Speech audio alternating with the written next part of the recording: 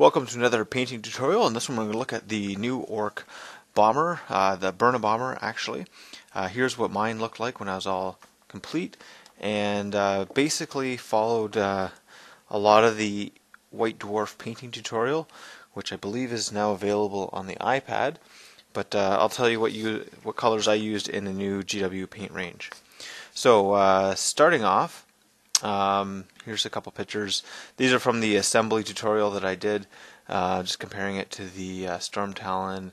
There's a Eldar Venom, Land Raider, just to give you some scale comparisons. Anyways, okay, so first things first, to get this nice red color here, what I did is I spray painted it white, so I did a white primer on everything, and then went over it all with a red spray. It wasn't anything special, just a flat red. Anything will do. Also to mention, because I'm going to be painting over just about everything, including the red, this is just for a base coat, so it doesn't have to match exactly. Alright, so now what I'm doing is I'm picking out the different colors that I'm going to be doing. So this is base coats. I've got corn red on these darker ones, and I got Mephiston red sort of on the main areas. Now the red I had matched very closely. As well, what I'm doing here is I'm putting a base of Warplock bronze on a lot of the metal bits, and some of the areas will also be lead belcher. So using either or for the metal.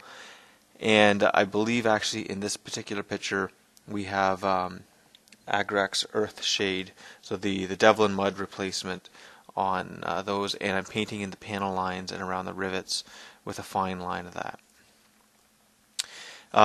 For the white I used Ceramite White, so whatever base color white will do, and that's just that wash around there, and I'm going to touch that up later.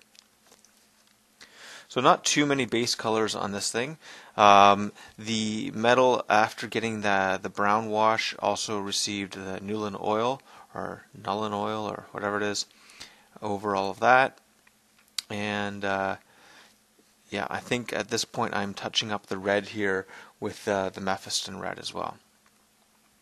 And you can see some of the different colors. So that red there, that was shiny, that's the spray paint, and the other parts are where I painted over with the base color. So you can see also on the metal, the two layers of washes really knock down the shininess of it, and to get the specific look that I'm going to end up with, you really need to do both of those washes, and you'll see where that's going in a bit. Okay, for the Ork, the pilot here, I used Wag Green for the base coat, and then I highlighted that up with Warboss Green and Skarsneck Green. As well, there was a Beal Tan, whatever it is, wash in the middle there. And that just helps blend the colors a little bit. There's the Grot Gunner. So I used a brighter green, so that's sort of the Warpstone green, which is Caliban green base coat, Warpstone glow, and then Moot green for the edge highlights, and that also received the wash. For the fur on here, I used Xandri Dust as well as a wash of the Agrax Earthshade, and I highlighted that up with a bit of Ishbanti. Somebody corrected me the other time. The bone one. Sorry about the pronunciation. For the leather bits here, I used Rhinox hide with a wash of Agrax Earthshade, and then I used just one layer of Doom Bull brown, just to give some hint of grays there, or not grays, browns. And the teeth, that was the Xandri Dust, that got a wash of the brown, and this a bit of Screaming Skull on the edges. Okay, so this is after I've dry brushed it with the Necron compound. So that's the silver dry compound, the new dry brushing paints, and so you can see how it kind of brings out the metallic look again. So I've got my nice deep areas which are still browns, which kind of look rusty, and in these areas are kind of a dull silvery finish. And I actually quite like how that turned out, and I think I'm going to use this technique for a lot of my Orky vehicles. Now what I'm going to be doing is I'm picking out the edges here with, which one did I use? I'm pretty sure I used Ironbreaker, not Runefang. Runefang would have been quite bright. So Ironbreaker, I'm going to be painting all of these edges and the rivets and all of the sort of the edge highlights. Then I went back and I painted all the bombs up. I had kind of neglected those, and getting closer to the end, and I realized I need to get those finished up. I debated magnetizing them, and in the end I just glued them all on. If I have to count them, I'll just use a dice underneath on the base, but decided not to magnetize them. Just too much work, too many of them, and magnets are expensive, so didn't do that. Okay, so now you can see there I'm painting around the edges of all of these here, so just using a fine brush to paint the edges and pick out those areas.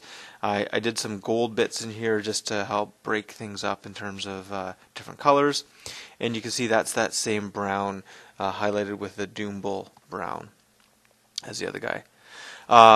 For this here, what I did is I painted it the Mephiston red, and then I gave it a wash of Coburg crimson, so that really darkened it down, and then I painted on sort of all the flat surfaces here were given the Evil Sun Scarlet, and then Wild Rider Red was just sort of on the edges and the tips of the rivets.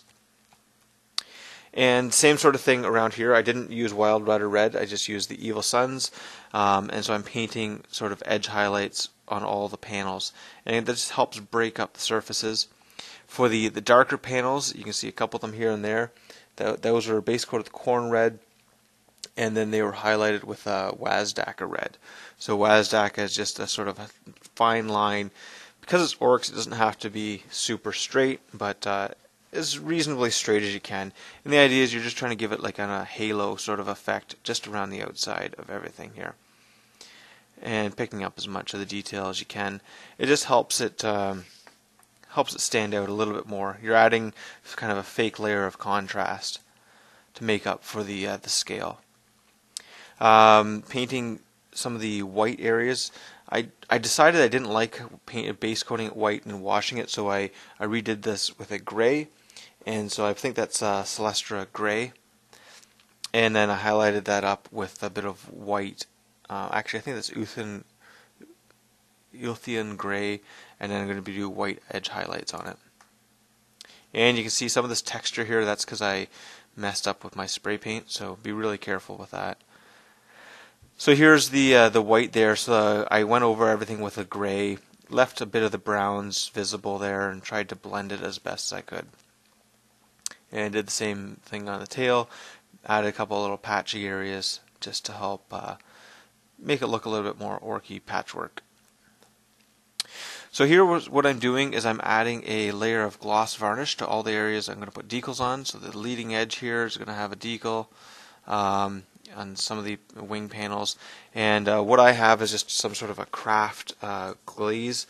You can also use the GW Ard Coat, which is the same sort of a thing, and the idea there is you're smoothing up the surface to make the decals stick better.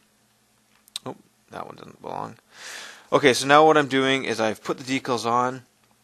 I use some of those the decal set solution. You can get it from your local hobby store, and what that does is it helps really pull the decal in and conform to anything. Once the decals are down, you want to put a layer of non-glossy finish. So the clear medium from GW.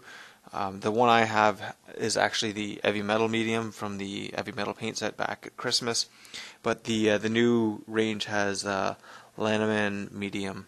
I think that's how you pronounce it. And you just paint that over it, and that just seals everything in and kind of gets rid of some of this gloss. Then what I did is I'm going over everything with a Celestra gray. Actually, I think that's a Mechanica standard gray.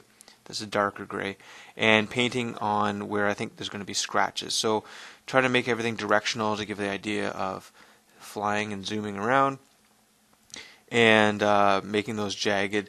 And what I'm going to do after that You can see some, so I did this kind of everywhere, all over the model, just to help break things up again. And I tried to paint over some of the decals as well. And then I went over with the Runefang steel, so that's the bright silver, and I painted sort of the same sort of thing just inside of that. So the idea there is your paint scratched away and you have exposed metal right in the center. Tried to do a little bit of that on this big long checker pattern there, and just all over the model to give the impression of scratched and dinged paint from whatever reason. And you can see there how that's looking. So yeah, I added some decals around the grot gunner, on the wings here and there, on the body. Again, just to add a little bit more detail without it having to be molded plastic, I guess.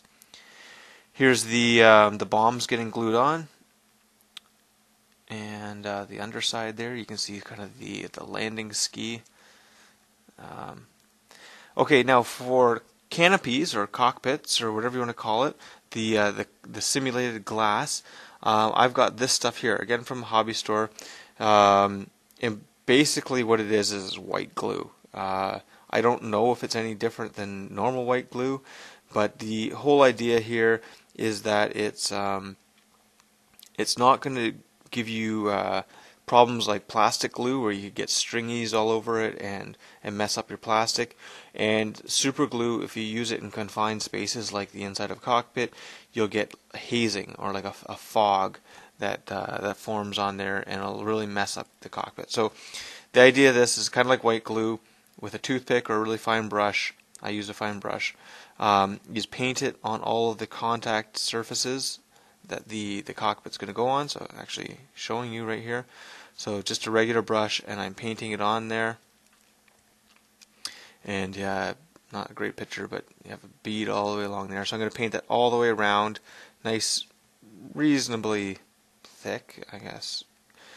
And then I just press the cockpit into that. So there's glue all the way through there, and that won't mess up any of the glass here, and seems reasonably permanent. I don't know if it's super durable, but durable enough for the way I try to treat my models. And I did the same thing with the other one back there. So any of the contact surfaces, just put a bead of that on and pressed it in. So here we are, all done. Not a lot of complicated things with this. The little bit tricky getting that decal to sit on there perfectly. If you were to look at it up close, you could see some imperfections, but for the sake of this tutorial, it looks pretty good.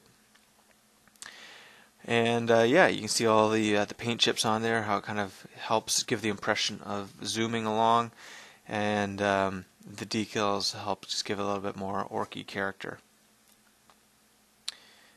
So this is going to be a fun model to add to my collection, and along with the Dakajet that I did, you can check out that tutorial as well. I think the two of them are going to be pretty fun to use. So if you have any questions about this, please feel free to post comments below. If you have any suggestions for future projects or anything else that you'd like to mention, please do that. Check out my blog as well. It's likewatchingpaintdry.blogspot.com. Please like, share, and do whatever you can to help promote these, because every little bit helps.